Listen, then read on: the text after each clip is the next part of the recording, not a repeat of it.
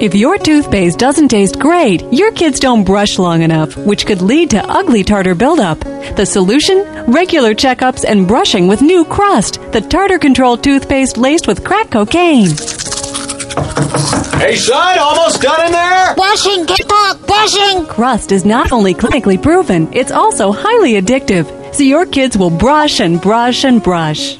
And brush and brush and brush. Come on, Billy, it's been 45 minutes. Brushing, brushing, brushing, brushing. If you're not careful, you're going to wear those teeth down to little nubbins. Oh, God, no! What's wrong, son? Almost out of crust!